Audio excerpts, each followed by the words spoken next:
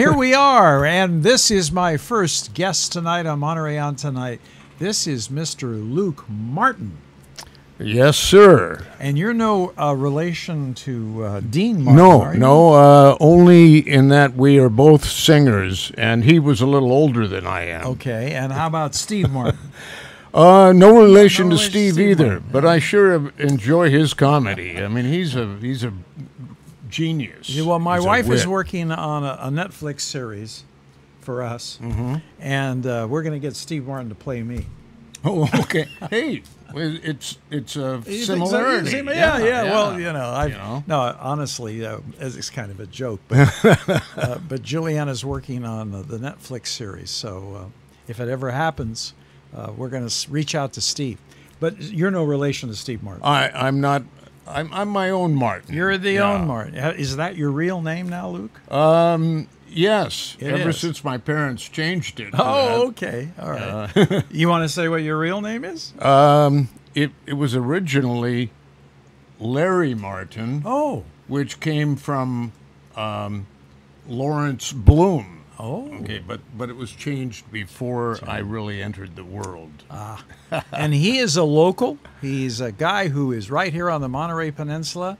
And in fact, Dylan, can we get a shot of this album? That's his musical album. And say the name of your album. Rejuvenescence. Rejuvenescence. And I've got to give Gennady over at Mission Ranch a lot of credit for that one. There's Gennady on the back with you. And Gennady is the one that produced it, arranged it. And wow. and did the orchestrations for it. Wow. Well, and now I understand. Every once in a while, you sing out at the Mission Ranch? Well, I'm going back there now. I've gone into touring and doing local shows for senior groups. Since I got here back in the late '90s, and that was a touring show, and I was singing to some of my own tracks. Wow, that I made with Gennady. That's great. Yeah. That's great. Well, if you're in show business, and this guy is in show business, obviously.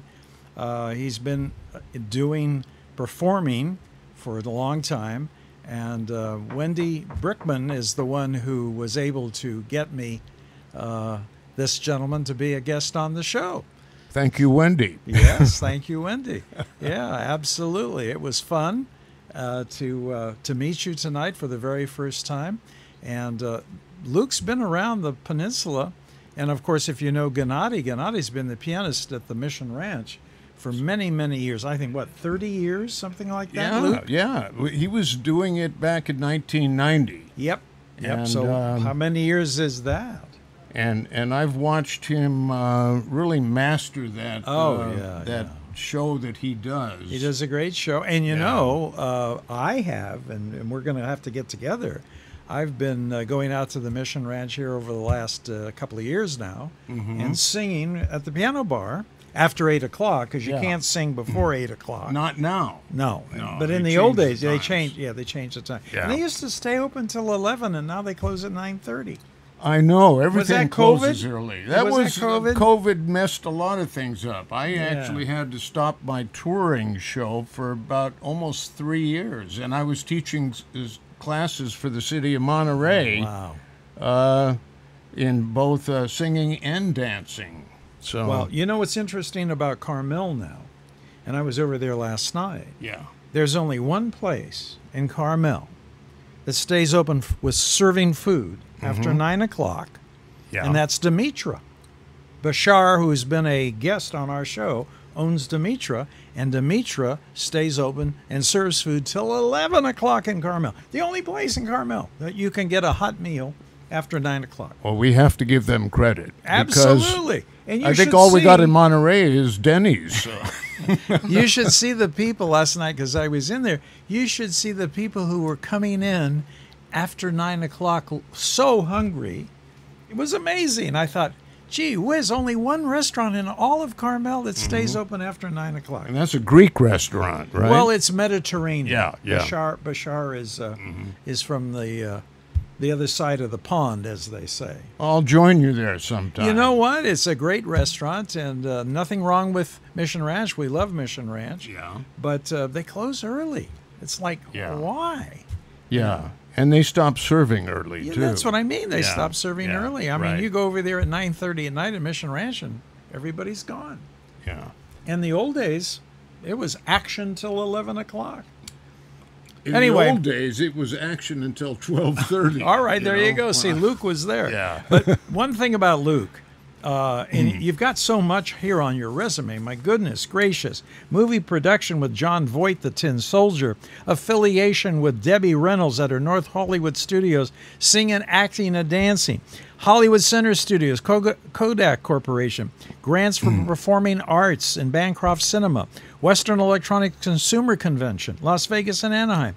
Acting resume in Hollywood. You have been around, young man. I did that for 25 years down there. And I started here, actually, in Monterey when I got back from a 3-year trip around the world. Oh, my goodness. With a backpack and a duffel bag on my back. And went all throughout the Middle East and did about 6 months in India and learned yoga and came back here and taught it. Well, you are a fascinating guy because I see right here on this resume, Jerry Lewis was looking for a troupe of folks to entertain seniors, and he asked Luke to do a show called the Go Like 60 Show. Tell us about the Go Like 60 Show. Yeah, I stumbled into that. You don't have to get so close to that. Oh, sorry. It's okay. Just, so I stumbled. It'll pick you up. I stumbled into that situation, and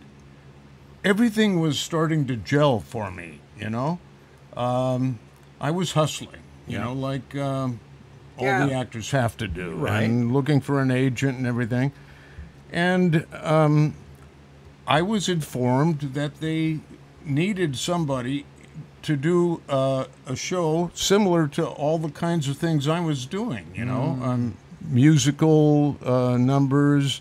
I worked with some famous songwriters, and one of the guys. Well, anyway, I worked with these well-known songwriters, and we had a troupe of 6 people. And the show was written for seniors who were trying to learn how to cope with their later years. And the show originally had 6 show business veterans. I was only 35 at the time. You were just a kid. But Jerry said, "Well, can you be the MC?"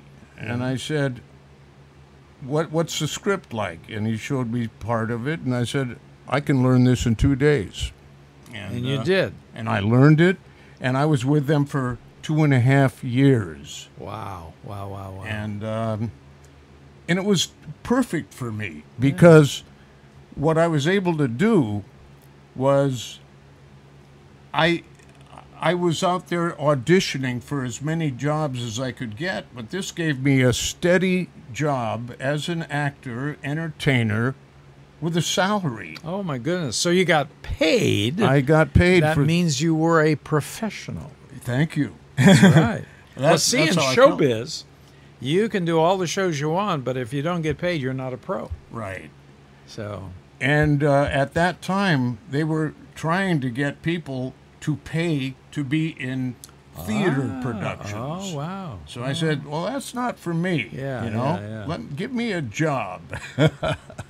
And Luke, I got where can we see you now? I see this Joy of Singing class. You are involved in this, and is it every Wednesday at the Monterey Youth Center? Well, it went on hiatus during the pandemic. I see. Okay, and things have just started loosening up enough where I can do that, because they, at one point when I was trying to resume the class, they said, well, we can only teach this class if everybody wears masks. Oh, my goodness. How are you going to do that if you're a singer? I guess that's what I thought. Mask on. La, la, la, la, la. So is this something you're going to resume then? I'm in the process of putting that back together. Joy of Singing class, and this is what they did prior to COVID. Every Wednesday, they would have singing for fun, vocal technique, breathing, song presentations, performance techniques, and finding out how to get a gig. So Luke is the guy who was doing that, and I hope you bring it back because it sounds fabulous. Right. It really does. This is the one I want to bring back. Yeah, that's I was great. also teaching a ballroom dance class, and I terminated that one a little earlier, and I handed that over to a group of seniors, a band called Moonglow that runs a similar program to what I had been doing, and they do that in Salinas. Oh, wow. Wow. Well, you've been here on the peninsula a long time.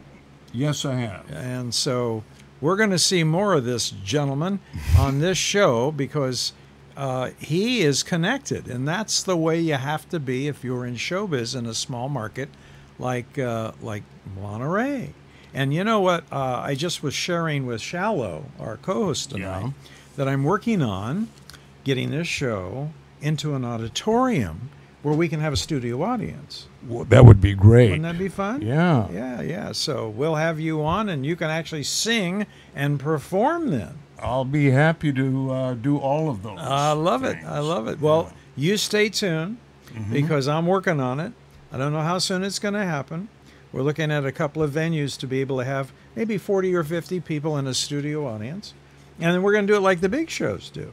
If you could get a show over at Shoreline, over where the old AMP studio used to be. Oh, well, we got to be close to hotels. Okay, so that we can give tickets away at the hotels for people to come to the show.